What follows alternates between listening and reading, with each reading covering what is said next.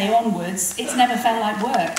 I've never really cared what I've been paid, which is probably quite a good thing in journalism, especially starting on £21 a week. I didn't care. I just wanted to do this job. I wanted to ask questions. I wanted to go to football matches. And I absolutely loved every minute of it. So what I would say to you is, even if sitting here today, you're not 100% sure exactly which ladder to get on, do your research. Do research. Don't feel like you should be forced into one particular avenue.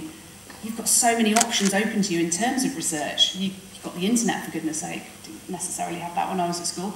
You've got telephones, we did have those. You phone people, you can do so much research and find out what it is that you really want to do and how the land lies in terms of the opportunities open to you. And whatever you do, just don't accept whatever falls into your lap. So many people do that. Strive for something that you really want to do and something you have an aptitude for ideally, but something you're really passionate about, something you enjoy, something you feel that you can succeed in. Be the best version of you. Be the best that you can be. And hopefully you're at the start, the bottom of a ladder that you want to be on. And my motto in life is work hard and be nice to people. Then if all else fails, at least you probably won't have any regrets. But good luck to all of you, whatever you end up doing. You probably don't remember, and you told me about when you were selling lottery tickets. Yeah. At the Molyneux. I wanted to ask you, when you were doing that, did you ever think in the same year you'd get an MBE and an honorary degree from the University of Wolverhampton? I think it's fair to say no, that didn't exactly cross my mind, bearing in mind I was a student at Leeds University at the time and used to travel down here and had no idea what I was going to do with my life after that. Absolutely no idea. I did a German degree, and as with so many people who do language degrees, it can open so many doors, but you have to decide which one to walk through, and it was never obvious for me. And so I was 17, 18, 19, 20, 21 when I was doing that. So no, I had absolutely no inkling what I would do in the future. I didn't even know I'd be working in sport, because at that time it never occurred to me that I actually could work in sport. It sounds strange probably now, because there are so many more opportunities for women working in sport, but at that time it wasn't suggested to me, and I had no levels of confidence that those sort of jobs existed for people like me.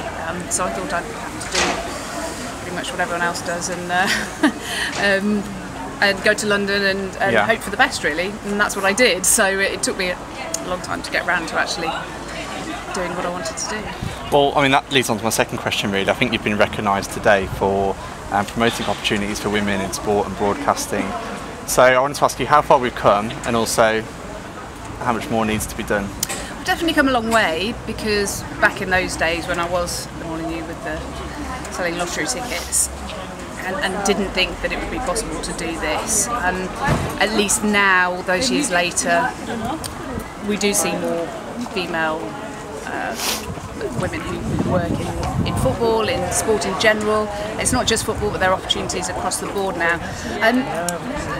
So yes, we have come a long way, but it's really important that we keep making progress, because there's still so few women who write for newspapers in sport. So few.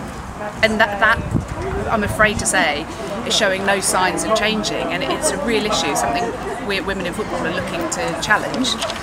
We're looking to find out the reasons. We've got an idea as to what some of those reasons are, and we're looking to try to encourage young girls, women who have a passion for football in particular, sport in general, but football in particular, to actually do something about it and not be put off, because I think a lot of them have that passion, but then it's actually finding your way and navigating your way through a culture which is very much more male dominated than broadcasting, much more so. Absolutely, yeah. So that is a real challenge, and print journalism in sport is a challenge anyway. There's so many difficulties there, but I think for women, they're just not breaking through and staying there. That's the point. If they do break through, they seem to move sideways or drop away again. But it's really important that we do something about that, because people need to read across a cross section of background, people from cross-sectional backgrounds, Okay. for it to be really diverse. Okay, that's it more or less. That's I it. just wanted to ask you as well, just in case, what can we expect from you coming up? I know you're still doing ITV and BBC and stuff, but anything else coming up that you've got in the pipeline? What do you think? If the answer's no, it's fine. I was just checking. There's no major. I'm not doing Strictly, nothing like that. No, there's no. Looking for a Strictly there's nothing. exclusive. Nothing specific. More got a lot of international football coming back for ITV coming up. A big dart season coming up. PDC dart season, which is 2 starting with the Europeans at the end of European Championship in Belgium at the end of October, so that's exciting. And yeah, so the international football with ITV, and I'm presenting Final Score tomorrow for BBC One, which is 3 hours of live telly, and you never know what's going to happen next, and that's absolutely amazing show to do. So I bet. Yeah, so I'm looking forward to doing that. Brilliant. Thank you very much, Jackie. Lovely seeing you. Congratulations Thank as you well. very much. Thank you.